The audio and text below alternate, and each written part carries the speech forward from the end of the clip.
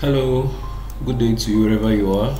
Welcome to another episode with Frank here on Archicad. In this video, we are going to be learning how to take a building from the Archicad window like this to the Bimx interface.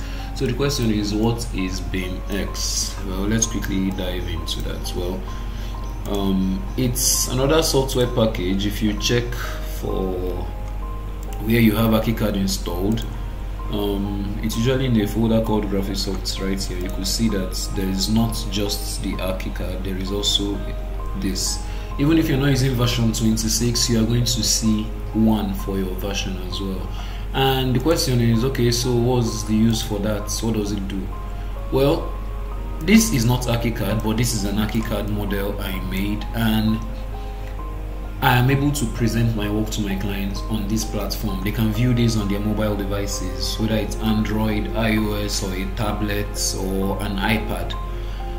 More than that, they are also able to visualize this in VR. What I mean by VR is, if they've got a virtual reality headset, they could put it on and like feel this environment so much more realistically. And Bimx is Archicad's most guaranteed way to get that done. You could also do it using Twinmotion, but on Twinmotion you don't get the rest of your 2D files. Take for example, over here I have this folder called presentation drawing. In there is the site plan, which you can see.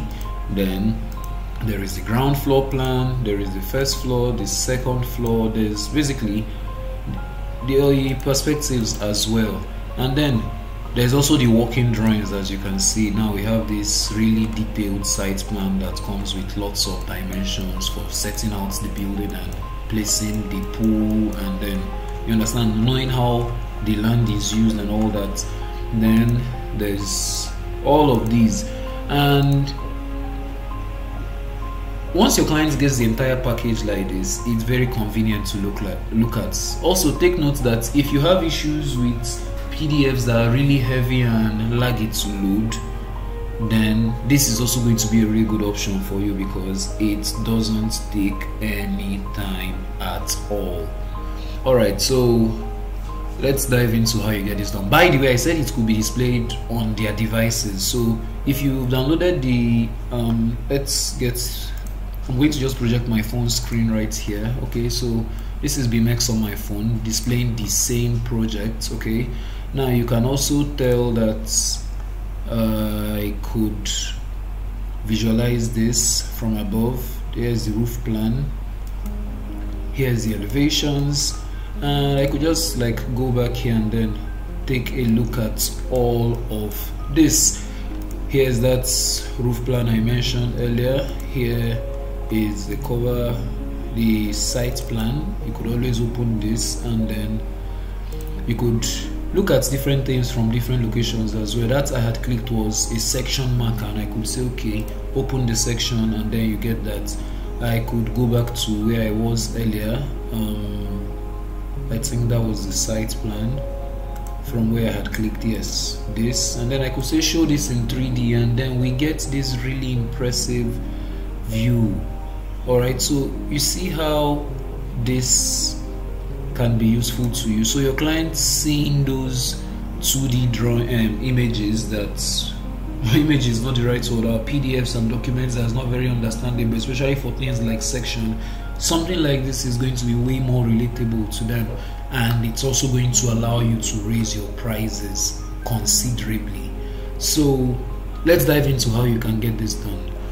Alright, so I'm going to take this out, and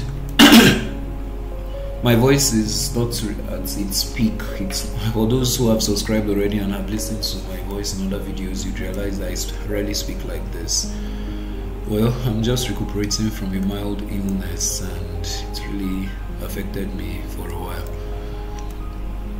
Let's dive into that once again. So make sure you've done your modeling completely, and that you don't have any other model on your 3D window. Observe that.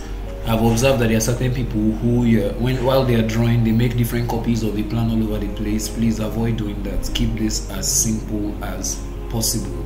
Then 2, make sure that you've arranged your drawings as though they were to be published on the layout book. If you've not learned how to do this, I have a video that I have already in my channel where that is covered, so make sure you watch that if you don't already know how to do it. So for the items we have here, you could see we have a site plan, we have a floor plan, we have elevations, and these were done in a hurry just for this video, not even this very video. There was a speed video I did where I showed how to quickly get things done on Archicad, and these were done as part of that. So now I'm going to be converting this to that Bimx format.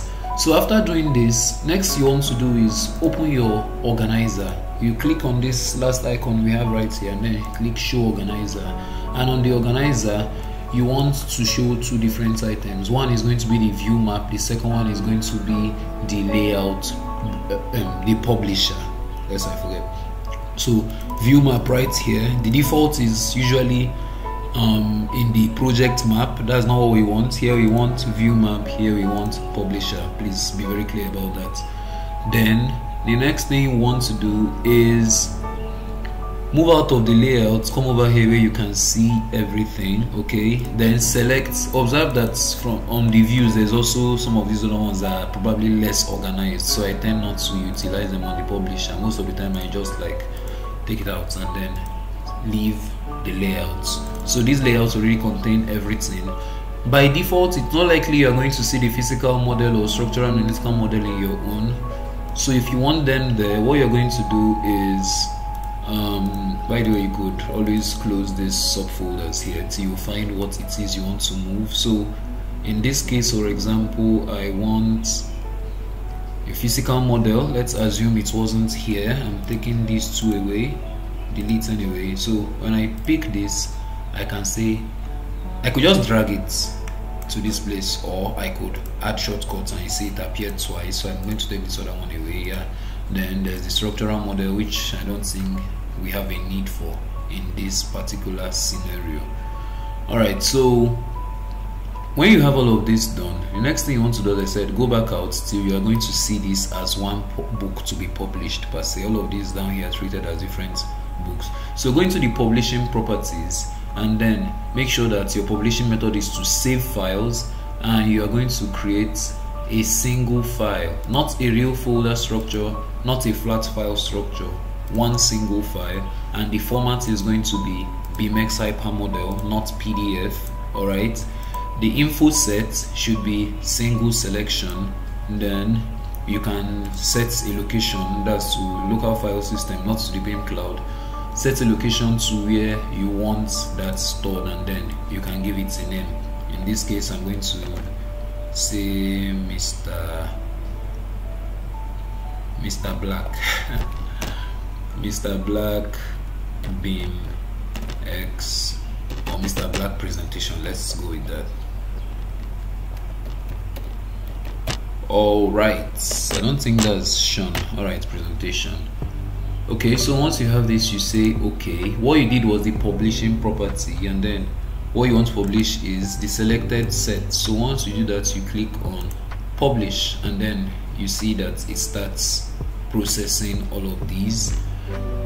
For the main sheets, they rarely take time. The one sheet you need to be bothered about, it's not really a sheet, it's that 3D window, because Archicad has to do the job of converting what it has on the 3D window into a format that Bimx is able to read and hyperlink. Now, what do I mean by hyperlink? If you observe when I was looking at the Bimx model, let's get back here while Archicad does this thing. Right now it's not even responding because of that 3D part. Typically takes about a minute or thereabouts. So look at the fact that these are level markers are highlighted. That's because when I click on this, I can see that this applies to the roof plan. So I could say open, and you see the way I'm able to reference one drawing from the other. This is a section that is tagged SO1. I could click here and say open, and what happens? The section opens up. Okay, so I could click on this as well and then say show this in 3D, and then it shows me this roof plan and then relates it to the 3D model. This is just on another level, and you wouldn't regret using this for your clients. It's going to be a game changer, that I can guarantee. Alright, so I think Archicad is still working. Then while the work is ongoing, let me say at this point that if you've not joined our WhatsApp group, then I don't know what's holding you back. Subscribing to this channel is one step of the way to reach hearing from me as soon as possible, but being on that group as well implies that if you have anything that's really bugging you on Archicad, rather than go start searching on YouTube or something, drop a question there. As soon as I'm online, I'm going to respond to it, and trust me, if it's Archicad, I can get it done, and get it done really quickly as well. So feel free to join that group, feel free to ask questions. There are certain things that might not require me to go and do like a 10-minute video like this or 20 minutes, and I don't even know if this video is going to be 10 minutes, by the way, but there are things that could be resolved with just a simple 1-minute voice note, or we could even hop on a call and then try to resolve that as quickly as possible. So the link to the WhatsApp group is in the description of this video. If you have any difficulties joining, put them in the comments and I should find a way to resolve that for you. Alright, this is taking still longer than I had assumed, and that's bothering me. Well, while that's ongoing, let me still explore some of the things you would actually enjoy with the Bimx. So I'm going to go back to the schedule. Alright, okay, now that I have this, I had done the window schedules for that building, and when I click on any one of these items here, you can see that they have hyperlinks as well. What I mean by hyperlinks are the fact that they are highlighted in blue. That's a very simple way to just look at it. So when I click on this window or this door or any of them, I can tell from here that there are 10 in quantity, and then there are 7 in quantity, all of them highlighted as W07. So when I click on this, I could show all of them in 3D and then identify them where they are located. So there's like 1, 2, 3, 4, 5, 6, 7. Okay, and that can be really helpful, but it doesn't end there.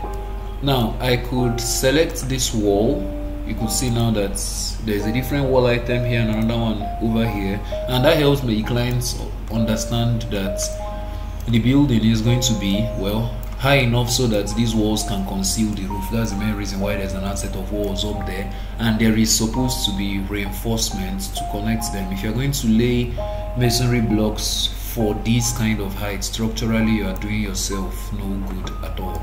So when you're explaining something like that to them, this is a good way to visualize it. So when I click on this, it doesn't end there. I could right click and get certain information about it. Okay, now I hadn't filled that in for this particular project because, well, I just need the client to get the 3D information, but he could from here as well know how many square meters that wall is. In some you could also get the number of bricks. That you can see that we have an expression here that says brick type and measures number of bricks. I have done a video which you probably might have seen by now if you've not really checked that out, and I don't know why the 3D is, each time I don't really touch it for a while, it just displays that way. Okay, so this what's it called, number of bricks can tell him that, okay, for this particular section of the building it's going to take 6 bricks to get it done, and Archicad can help me evaluate that very quickly. So I could, by the way, another thing is it could help in navigation. I could be somewhere far away like this and then click at the roof of this small bush bar we have and click go to, and what Archicad does is like it quickly helps me carry the camera to that exact location. And this will be helpful for those who don't know how to navigate this window with ease. I guess Archicad should be done by now. Alright, so yes, so the Bimx package has been saved. The total file is 47 megabytes. I would say close, and then let's go preview it. Was that Photoshop? I didn't intend to open Photoshop. Alright, so it's here on the desktop. I think I saved it with Mr. Black. Alright, so here it is. So I'm just going to double click to open it on Bimx, and it opens a new window, by the way, so it doesn't interrupt with the one we're looking at earlier. And now here we have this. So in here are all the sheets from the cover page to the sheet index. Okay, so we have this, then there's the site plan, the floor plans. You see just the way we're able to access the other one, and of course the model. You could click on this to view it in 3D, and it's just going to take some seconds to load. This will be way faster than how it's happened on Archicad. And here we have it. So you could see it's retained Archicad's texture information, and everything looks really nice. Now if you have viewed it on your phone, the experience is going to be slightly different, because of course you're not controlling with a mouse, you'll be controlling with your hands. And if you're wondering what these guys are flying about all over the place, well, they are here to help us to go between different sheets. So this represents where we have the front elevation, so I could say open, and what it does is like it just helps us view that front elevation real fast, and then there's the backhand, all of that. So you could just copy, I think I'm going to do that but you could copy this to your phone and then open it from the Bimx. If you don't have Bimx installed, the phone is locked. If you don't have Bimx installed, feel free to go to the Google Play Store. If you are using an Apple phone, an iPhone, then you check on the Apple Store, it's free to download. So if you search Bimx just like that, you could see that there is this, and I already have it installed. There's an update I haven't gotten, so staying up to date is also going to be really helpful to you. And you can see some of these previews to show that it does a lot of really impressive stuff. Alright, so if you've not added this to your workflow and your client relationship, feel free to do that. If you found value in this and you've not subscribed up to this point, please subscribe, leave a like. If you have anything you need to clarify on, mention it in the comments and I'll be happy to help. And you can join the WhatsApp group, as I said, if you have some more pressing matters. That said, I look forward to seeing you in the next one. Bye.